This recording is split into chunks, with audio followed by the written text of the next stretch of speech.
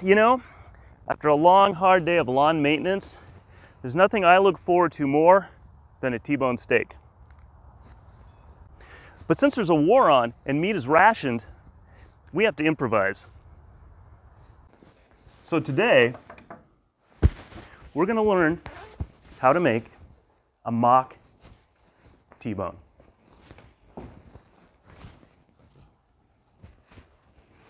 Should be just as good. Changing hats.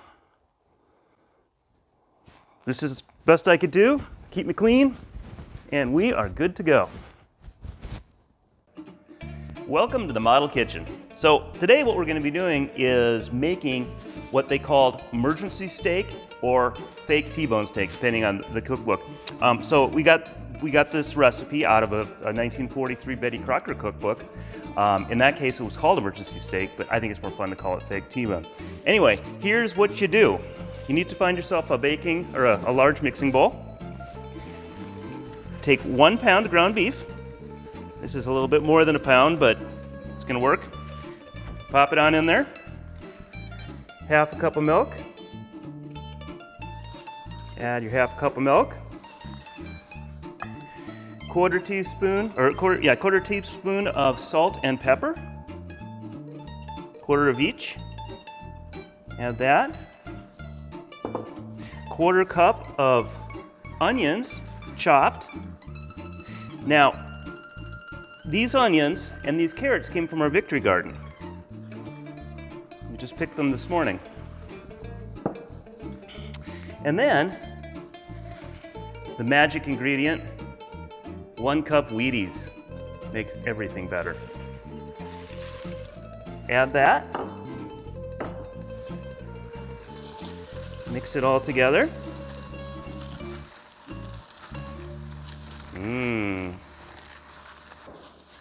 Then we set this delicious looking concoction aside for a few moments.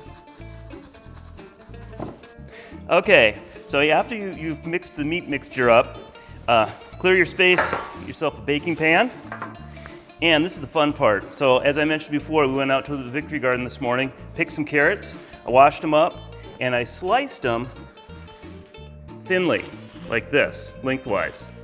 And the reason we're doing this is because earlier in the video, I was talking about really craving a T-bone, but since it's 1944, you can't buy T-bones due to meat rationing, we're making a T-bone. Right here, T-bone. So here's what you do. You create a T-shape with your carrots. And then, grab a handful of the meat mixture, mold it around the carrots. You want it to be about 1 inch thick.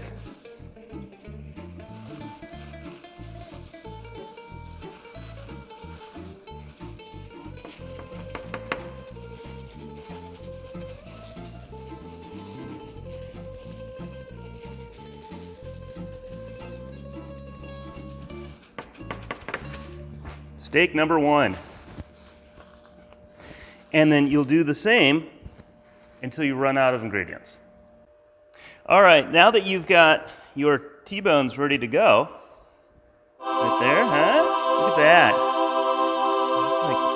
I bet you couldn't get a steak like this in the finest restaurant in Chicago. All right, so what you want to do at this point, turn your oven on broil. Either broil 500 or very hot, depending on your oven. Grab your T-bones, pop them in the oven,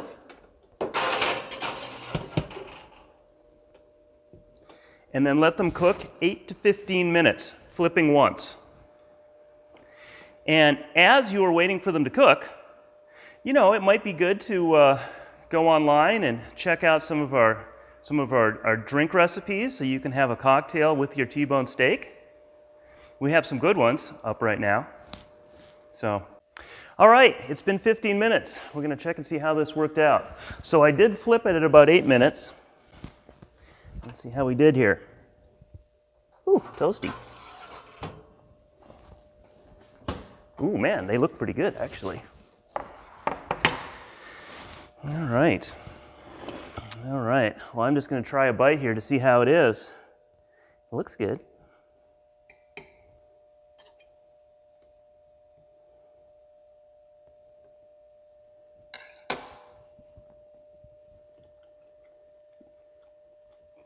That's not bad, actually. That's pretty good. Well, I think it was a success. This is pretty good.